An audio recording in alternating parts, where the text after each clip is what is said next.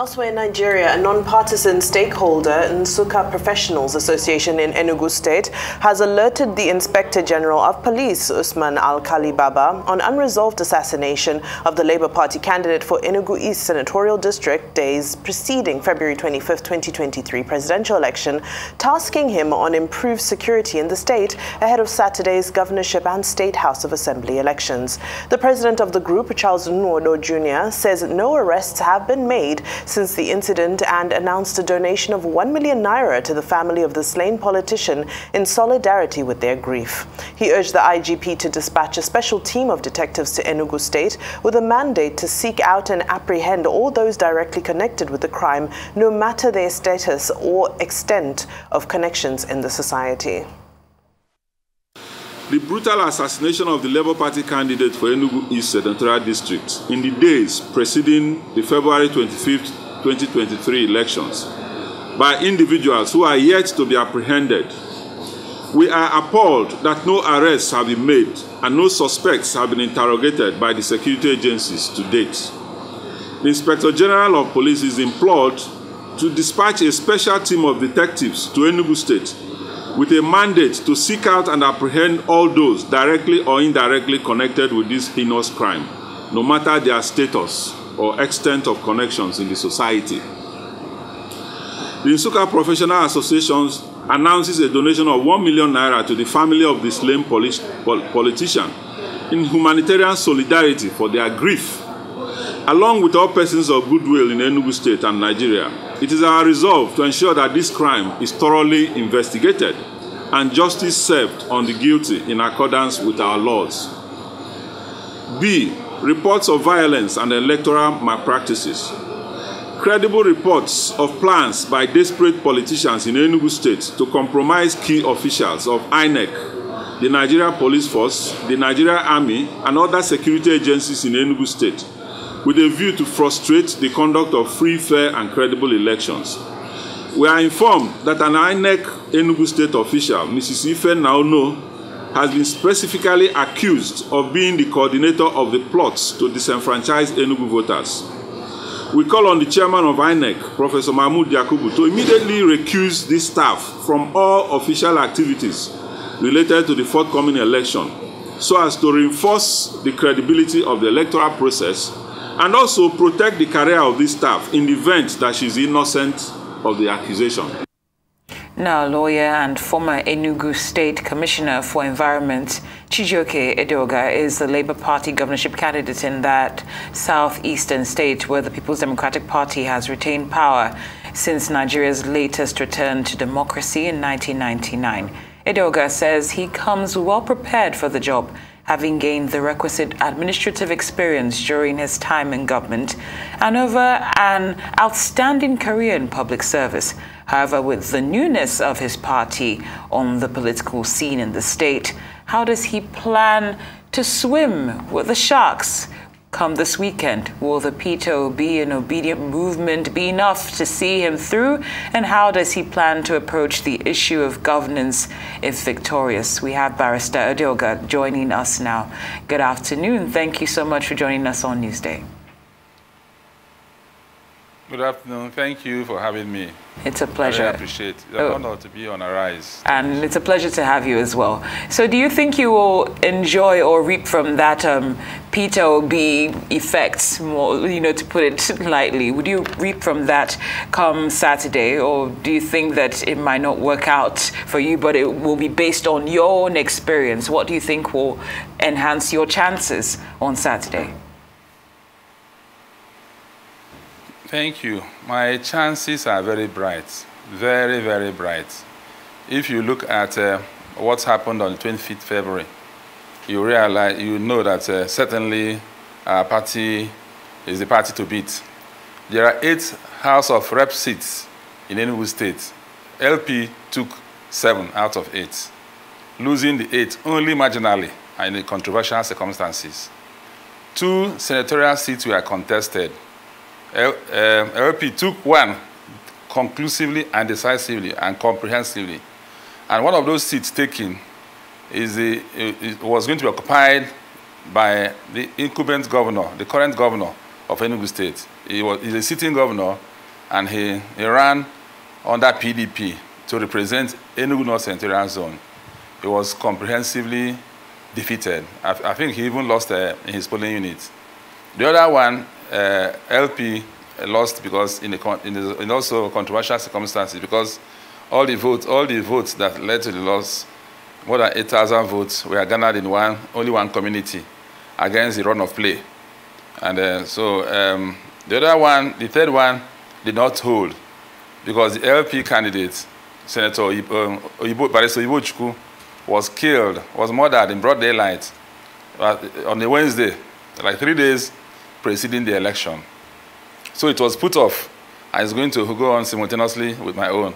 But if you realize that LP took the 2 House of Reps seats in that area, and the lead was quite huge, you will know that, you will sense that Oyibo would have won that seat. So if you look at what has happened the past 2 weeks, and there's not the possibility of a major shift in electoral decision, which is not going to, it's not likely, it's not possible, then you know we're good to go. The ground has been fertile for a major shift from PDP to any other party that was strong. But people have been hindered over the time by the electoral situation. So a big factor is the Electoral Act, which by the grace of God, our president appended his signature to, which returned power to the voters. Of course, there's also the Obi effect. Obi is a major, an iconic figure in the popular imagination of people in the Southeast, people in Eastern Nigeria, and in fact, all over Nigeria. So his pull and his impact on our electoral outcome is also a major factor, and will be a major factor going forward, because there's a large dose of sympathy out here for Obi, in the sense that people feel that a few things need to be explained about the outcome of the presidential election. So they are hopeful that Obi will get justice in the courts, and there's a need to build an electoral base for him in the Southeast, Eastern Nigeria, spreading outwards. So there's a sense which one can say firmly and categorically that Saturday looks good for LP and Chijioke Adeoga. Thank you. All right, great. Now, you famously said you need no manifesto to lead the people of Enugu to glory. What roadmap are you using to pave your way forward if you don't need a manifesto? I couldn't have said so. I couldn't have said that. That's the people putting it wrongly. Maybe putting it wrongly. I couldn't have said so. I've been involved in political activities over a long time. I say that there's a difference between having a manifesto and making a public presentation, a public show of presenting it. That's what I said. I said, clearly I've presented my manifesto in several forums. And my manifesto puts the renaissance of the Southeast in the front burner with Enugu as takeoff point. And I've campaigned in 240 wards. 240 wards out of 260 wards in Enugu State. And my positions on major issues have been consistent: on water, on light, on unemployment, on infrastructure, on roads, on agriculture as a path to the new wealth base. So I say that there's really no point to make a public show of presenting what in most cases the presenters didn't even write themselves. And if you ask them one line out of it, they will get it wrong, because there are misalignment of what is written and what their capacity are or is.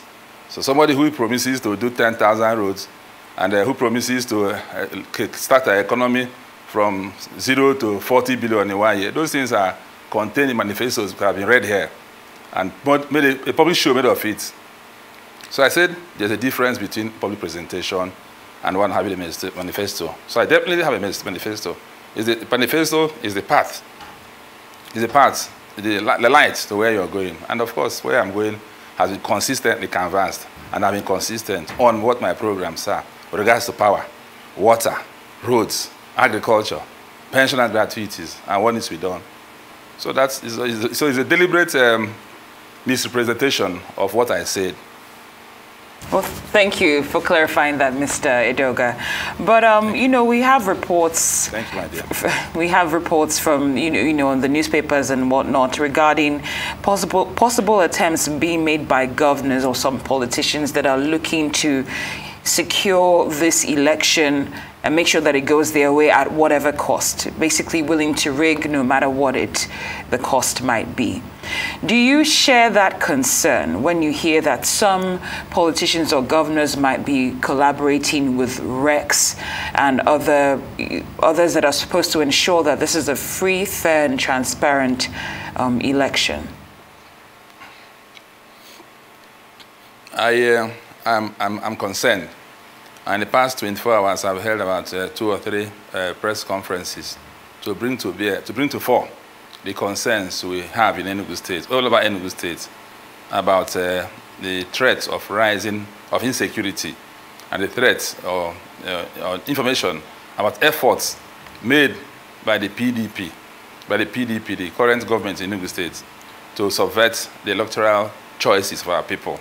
Of course, if one says that there's a certain logic to it, because just before this election, the PDP was the major party in Enugu State, and overnight everything was subverted, so to say, was snatched from them.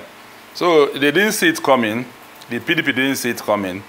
Not many persons in Nigeria saw the Obi wave coming. So there's a certain sense in which one should believe that PDP was taken unawares in Enugu State. They have been sort of somnolent or so sure of their hold over our people that they have become like a somnambulistic and not responsive to the wish of our people. So this election of 25th February happened, and they were like, oh, woken up from sleep, woken up from slumber, and their self-assurances, their confidences smashed. So if the one says there was a response, a negative response to that defeat, it's not too far from the truth. And now the state is rife. Enugu State is rife with stories of people, military uniform, police uniform, being prepared for people. Enugu State is rife with stories. And some even people have tendered evidences of vehicles bringing in thugs into the state. Even yesterday, somewhere in Achara layout, somewhere in other parts of Enugu State, people saw vehicles packed with thugs moving to the home of one of the candidates in Enugu East Senatorial Zone, a major candidate. So, and even my own LGA issues of where I come from, 2 days ago, the police. Thank you for painting such a detailed picture. And I do hope that the authorities are able to arrest the situation, and that Saturday, March 18th, will be a peaceful outing. That's Barrister Chijioke Adeoga, who is a Labour Party gubernatorial governorship candidate, excuse me, for Enugu State.